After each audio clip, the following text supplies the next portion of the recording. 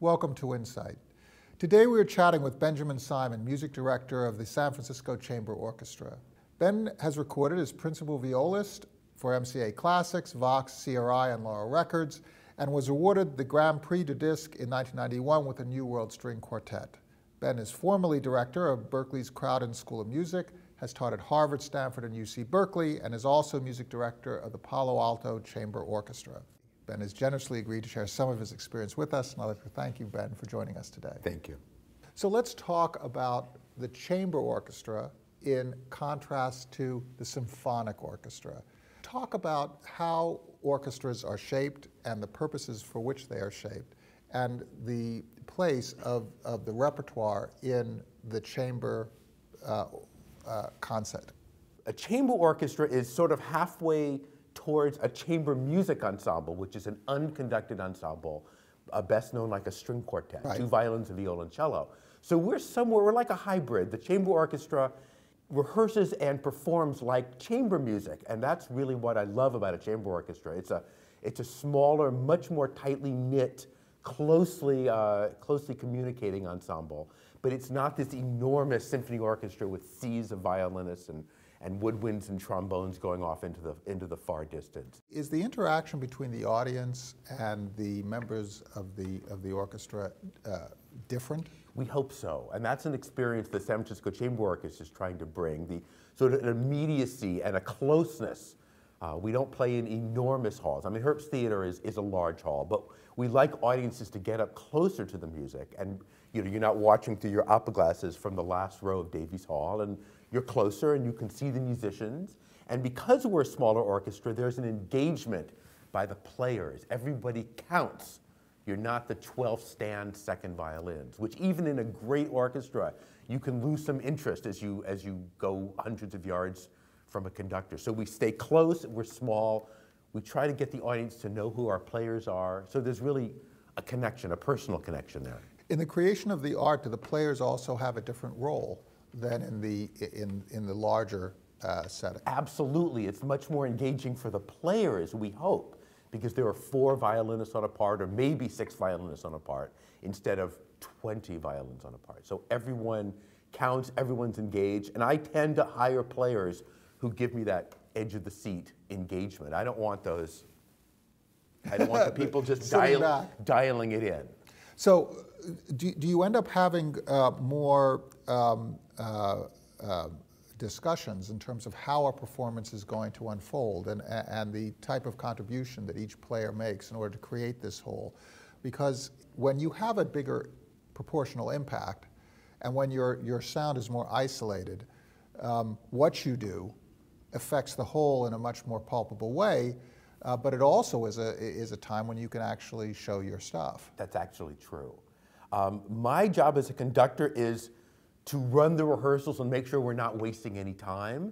A string quartet is where everybody has an equal voice in a saying and in a way that you're presenting a piece of music, and you can go into endless discussions. So it's very, very democratic, but also semi-anarchic. Open-ended, anarchic. It's a wonderful way to make music, but it's not very time efficient. And my job as a conductor, I hire these musicians for only a certain number of rehearsals. We have a certain number of hours. So I do ask for input, and certain of my key players will give me more input, perhaps, than others. And there is a protocol. I mean, you're not supposed to be interrupting the rehearsal. And when orchestra members will suggest a different way of playing it, I won't say absolutely not. I'm trying not to be autocratic about it, which really a conductor of a large symphony orchestra has to be. So I'm trying to create an atmosphere in the orchestra where people have their voice. So it's more like playing chamber music for them. What is the repertoire that you... Oh, there's a fantastic repertoire. Fantastic repertoire. Not only can we do everything Baroque, which means up through Bach and Handel, up to the middle of the 18th century. And then, of course, classical music was written for chamber music, chamber orchestra, Haydn, Mozart, early Beethoven. As Beethoven was one of the key composers who developed the orchestra. So when you start with Beethoven, it's just a couple of woodwind players. By the time you get to his Ninth Symphony, it's trombones, he's all trumpets, over the place. and a chorus, he's all over the place. Do you dip your toe in to the contemporary world? Well, absolutely. The neoclassical movement of the early 20th century, led by Stravinsky, was writing for smaller and smaller forces. Some of the composers were getting tired of what they felt was a bloated orchestra, the orchestra of Wagner, big sound, and Bruckner and Mahler, big, huge orchestras, big sound, big long pieces, and some people like Stravinsky sort of chopped it back up and put, really small ensembles back on the stage. Dumbarton Oakes Concerto, the Symphony in C. I mean, these are wonderful pieces for smaller orchestra, and I just eat them alive. This is repertoire I love. And of course, in the last 20 or 30 years, there are lots of composers who were writing for smaller forces than a symphonic orchestra. Who are your audiences? Because in today's culture where you have contemporary is a lot of things, yes. But I don't think it would be, when you say to people, when you say to a young person attending high school, attending college, working, what do you listen to? Well, there are large numbers of people who really do love what we call classical music.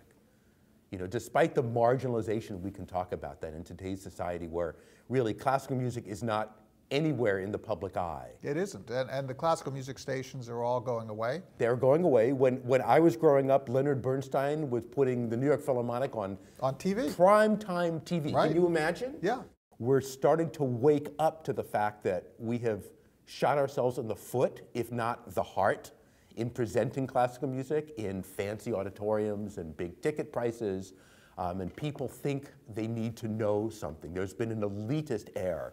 Although the San Francisco Symphony, the Metropolitan Opera, the various opera companies around the country are increasingly trying to popularize and to make accessible yes. these performances yes. through their broadcasts into movie theaters and so on. That's great. That's right. And I think we all have to do more. But what the San Francisco Chamber Orchestra has done that many organizations have not dared to do yet is we've removed admission prices. So the major stumbling block of you can't come to a concert because you can't afford it or you don't want to pay is gone. Your entertainment dollar is gone. And this is a model that's actually worked very well for us because we're drawing people who have been turned off by classical music or don't think they might like classical music. And so we're drawing them into the concert. There's no reason why they can't go to the concert hall now. Right. Because we're playing in all these communities around the Bay Area. We're making it free. And on top of that, we're trying to make it accessible. We're trying to make it a friendlier, more audience-friendly, a happier concert experience than just sitting in the back of your chair and taking a nap for 3 hours. So are you the audience development institution for the classical music? Well, that's an interesting way of putting it. I won't say we're the anything, or but we're trying some very innovative things to rebuild interest for classical music in people who have really had no experience towards classical music. And we do, you were asking about modern music, we do contemporary music, and we have a very active commissioning program. For our small number of concerts, we do a lot. We had 2 world premieres last year, and we have active commissioning programs. And we usually choose young composers from around the Bay Area, which is part of a larger educational mission that the orchestra has. So when you commission, are you funding those commissions? Yes, we are. We're funding them, and also we apply for foundation funding for commissions. So how do you keep your financial ship righted and not somehow capsize? Well, it's a challenge, but it is a challenge for all nonprofit organizations right now. Our model is give out of your own feelings of generosity and support for the orchestra, not because we're beating you over the head with it. So we give you the concerts. We hope that you will like what you're hearing and either give us something on the way out. We have a membership program that's growing. And our members now support about a third of our budget, which is actually more than most ticket sales will do for other organizations. A third of your budget? A third of our budget comes from members, and we want to be a grassroots organization, so our memberships start at $50, which is for an entire season of programs. Of course, you can come free, but our concerts are selling out, if you could say selling out for a free concert. But we're turning people away at venues almost everywhere we play now because people like what they're hearing, they like our style, They like the quality of the music. We're interesting programs, and we're attracting new people. So if you're a member, you get a reserved seat in the hall. If you're not a member, you have to wait till the members come in, and then you get to sit around the edges. And we're hoping to convince people that way that it's really not, while these concerts are free of charge, they're not free of cost. In that way, you are encouraging people to join, to actually make an investment in the next performance so that they get seats. That's correct. And we're also hoping that by being a member, that it's a deeper relationship with the orchestra than just buying tickets. Because as a member, you get invited to receptions and parties and meetings with the composers, and we have on-stage events. We're trying to engage our audience in a deeper way through the membership and keep them involved, keep them interested. And then at the end of a performance, did I misunderstand? Do you actually say that if you want to contribute to tonight's performance, so you're doing a try before you buy? Exactly. Kind of an approach. It's almost a pay on your way out model. I mean, we don't require people to pay, but we're hoping that you'll enjoy the concert. And people come up to me and go, I had no idea, you know, a free, one of the issues is free in this society means not high quality, right? We learn that you get what you pay for, and if one ticket is $15 and one ticket's free, well, of course, what you're going to pay for the $15 is going to be better. So we're trying to turn that on its head. It's difficult to convince people of that, but once people come into the concert and we do everything we can to get them there, they're kind of going, wow.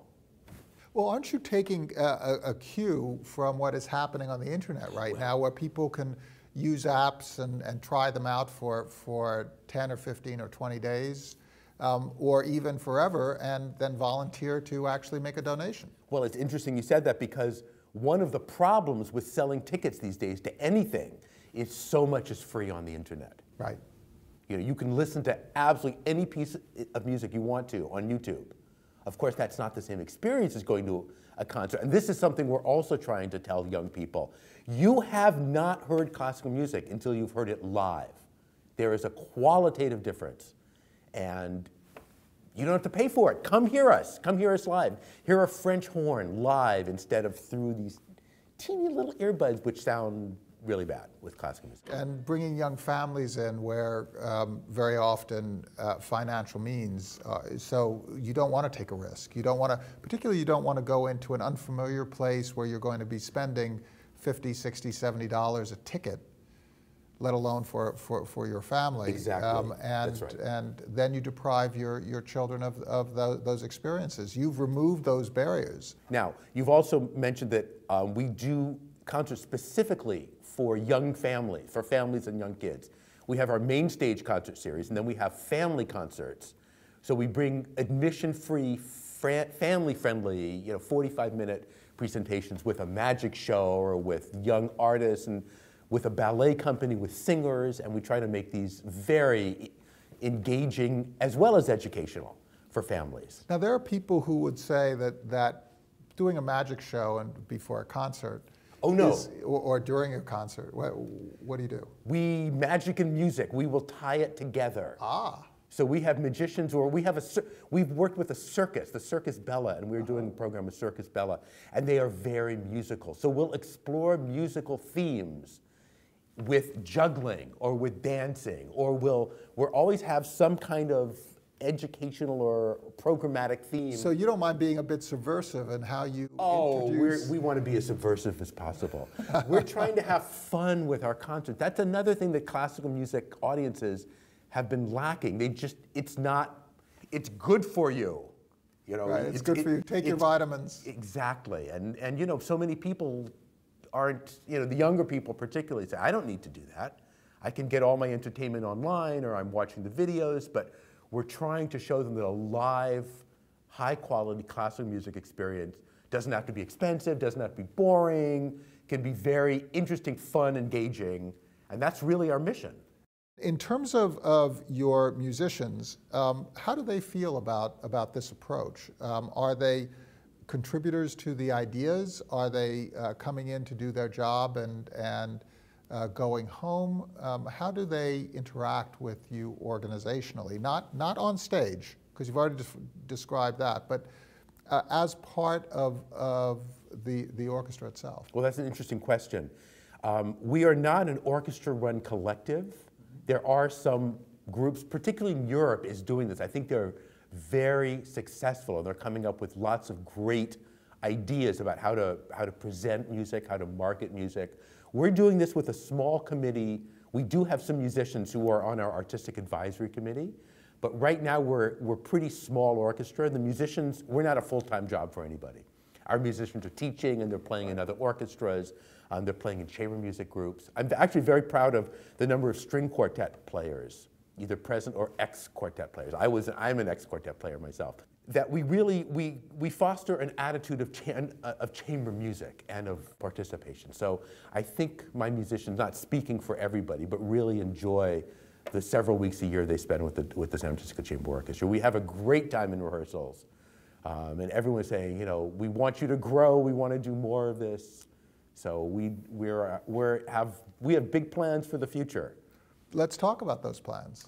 We've been growing since 2002, when I inherited the orchestra from their previous music director and founder, Edgar Braun. And even despite the trying economic climates, everyone is kind of going up and down right now. We have been growing our orchestra each season. We're trying to expand back to four main stage concerts a year. From three? From three. And we have our family concert series. We have a series of concerts for young kids, toddlers, at the Crowden School in Berkeley called Very First Concert. So we're expanding our offerings, both for adults and for children, though I have to say a lot of grown-ups come without kids to our family concerts, and I really like that. So kids of all ages. And they're getting musical concepts on a little more basic level. They're getting things explained to them that they might not at one of our main stage concerts. And we're building our board of directors. It's very exciting. We have a new director of operations for the orchestra. We have a new fundraising consultant. I mean, it's all a lot of things people don't see when they go to the concert. And we're building, there's this whole underground organization, obviously. I mean, you see the Symphony Hall and the opera, and you know there are people back there working 40 to 80 hours a week, keeping those orchestras alive and organizations growing. And we're very small, but we're doing the same thing. It's phenomenal. It's phenomenal. Ben, thank you so much for sharing your experience with us. It's been my pleasure. Thank you, Mark. And thank you for your insights.